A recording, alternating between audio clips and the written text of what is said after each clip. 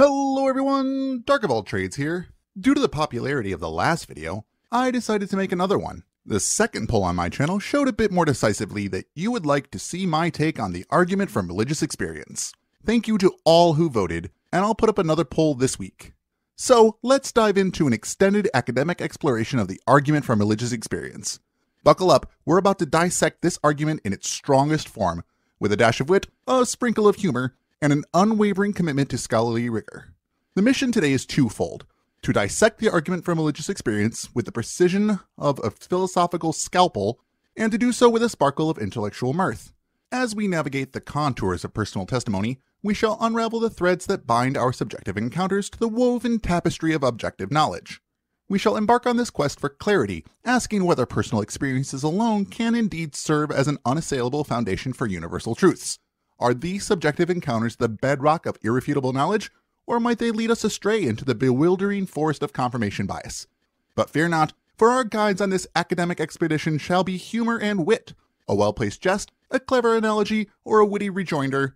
These shall accompany us as we navigate the depths of complex philosophical waters. Laughter, after all, is the seasoning of intellect, the companion of reflection, and the balm for the weary philosophical traveler. And so, with our minds sharpened and our spirits enlivened, we embark on this quest to dissect, analyze, and perhaps illuminate the argument from religious experience. The argument from religious experience is considered by some as a compelling piece of evidence for the existence of a higher power. Here's the strongest form of the argument in all of its glory. 1. Many individuals across different cultures and times report having profound religious experiences. 2. These experiences often involved a direct encounter or sense of connection with a divine being, presence, or transcendent reality. 3. These experiences are typically described as highly meaningful, life-changing, and deeply convincing to those who undergo them. 4. Since these experiences are reported by a wide range of people and are consistent in their description of a divine or transcendent reality, they should be taken seriously as evidence of the existence of such a reality. Sounds robust, right? Well, let's break it down premise by premise. Let's start with premise 1, a crowd favorite, no doubt. It boldly claims that many folks from various corners of the world and throughout history have reported their profound religious experiences. A compelling start, wouldn't you say? But let's not be too quick to roll out the red carpet for this premise. The sheer quantity of reports, while impressive, can sometimes lead us astray. Remember when everyone thought disco was the future of music? Well, here's the logical fallacy. We find ourselves dancing the argumentum ad populum tango, a fancy way of saying that just because many people are doing it doesn't necessarily make it right. Popularity isn't always a reliable indicator of truth. So, while the reports of these experiences certainly pique our interest, we mustn't let the sheer number of them blind us to the critical question. Is quantity truly a measure of quality when it comes to determining the existence of the divine? Or might we be waltzing down a logical path strewn with glittering but misleading disco balls? But hang on, for we have more premises to dissect. Now moving to premise 2. We find ourselves in the intriguing realm of direct divine encounters, a spiritual tete-a-tete, if you will. It suggests that these profound religious experiences are akin to having a cup of tea with a divine being, feeling a sense of connection with the transcendent, or perhaps sharing a celestial chat over brunch. While it certainly sounds captivating, let's not forget our critical thinking hats. The logical pitfall here might remind you of a magician's trick. Now you see it, now you don't. This premise ventures into the territory of post hoc ergo propter hoc, a tongue twister that essentially means assuming causation simply because one thing follows another. Just because someone experiences a deep sense of connection or encounter with what they think is the divine after a series of cosmic events, even granting the divine exists, does that mean that the events were necessarily caused by the divine? It's a bit like saying, I ate chocolate cake, and then it rained, so chocolate cake must be a rain-summoning ritual. You see the delicious flaw in that logic. So while the idea of sipping tea with the divine is charming, we must remember that correlation doesn't necessarily imply causation. The waters of this argument may be deeper than they appear, and we're here to navigate them with logic and of course a pinch of humor. Let's explore the next premise of this intriguing argument. Premise 3 takes us on a journey into the heart of personal transformation, a metamorphosis prompted by these profound religious experiences. It claims that those who undergo these experiences often find them as meaningful as a Shakespearean soliloquy, as life-changing as a plot twist in a blockbuster movie, and as convincing as your friend's insistence that pineapple belongs on pizza. But before we dive headfirst into this transformational rabbit hole, let's pause for a moment. The allure of life-changing experiences is undeniable. However, let's be wary of a potential logical pitfall lurking in the shadows. Here we encounter the post hoc ergo propter hoc fallacy once again.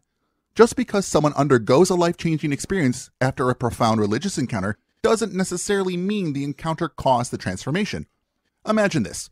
You buy a new lucky pen, and soon after you win a game of Scrabble. Does that mean your pen is the secret to wordplay victory? Not quite.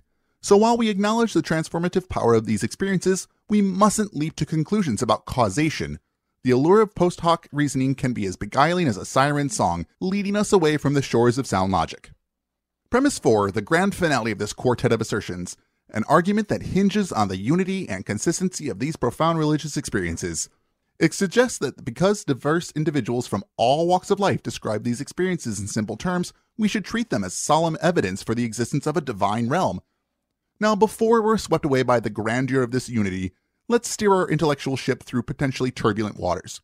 Here we find ourselves at the shores of another argumentum ad populum, the appeal to popularity.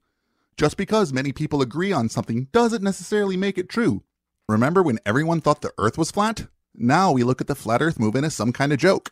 It's as if we're saying, a multitude of people agree that cats can predict the weather, so it must be true. While consensus can be compelling, it is not always a reliable compass for navigating the vast sea of philosophical inquiry. So while we appreciate the consistency and unity of these reports, we must exercise caution. The siren's call of consensus can sometimes lead us astray. As we continue our journey through the maze of philosophical thought, we explore whether this unity is indeed the beacon it appears to be, or if it might be concealing hidden navigational challenges. Now let's bring in the heavy artillery, counter-arguments tailored to the formal form of the argument from religious experience. The evidential problem of evil serves as a potent counter-argument against the argument from religious experience by presenting a challenging question. If profound religious experiences reveal the existence of a benevolent and all-powerful deity, how do we reconcile that with the presence of suffering and evil in the world? In other words, while personal experiences may suggest the existence of a loving and omnipotent God, the existence of immense suffering and evil seems to contradict this notion. The evidential problem of evil argues that the sheer volume and intensity of suffering in the world raises serious doubts about the existence of such a God. So, when confronted with this counter-argument, proponents of the argument from religious experience must grapple with the profound question of how to harmonize their deeply personal encounters with the divine with the stark realities of suffering and evil. It highlights the complexity of reconciling individual religious experiences with the broader theological and philosophical challenges posed by the problem of evil.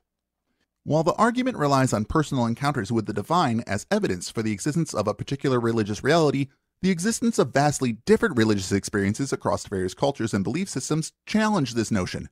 This counter-argument raises the question, if profound religious experiences provide evidence for a specific religious truth, how do we account for the diversity of these experiences and the conflicting beliefs they give rise to? People from different religious backgrounds report experiences that contradict one another, suggesting that religious experiences may not necessarily point to a single universally valid religious reality. In essence, the existence of diverse religious experiences force proponents of the argument from religious experience to address the challenge of religious pluralism and the coexistence of vastly different religious claims. It emphasizes the need to consider the broader religious landscape when interpreting personal religious encounters, raising doubts about whether such experiences can conclusively validate a particular religious tradition. Many would suggest that the personal encounters with the divine might have natural, non-divine origins. These explanations propose that religious experiences can be understood through the lens of brain activity, psychology, and cognitive processes. This counter-argument challenges the assumption that personal experiences necessarily point to a transcendent reality. Instead, it suggests that the brain's intricate workings, coupled with psychological factors, could give rise to what individuals interpret as divine encounters. Again, proponents of the argument from religious experience must address another problem with their conclusion. That is, the possibility that their experiences may be explained by neurological and psychological phenomena rather than direct contact with the divine. This idea underscores the importance of considering naturalistic explanations and the need for a more comprehensive examination of personal religious experiences beyond a purely supernatural interpretation.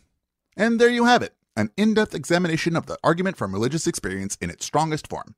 Upon investigation, we found that each premise contained at least one logical fallacy. Along with that, there are several counter-arguments you could use when people try to assert some form of personal experience with the divine.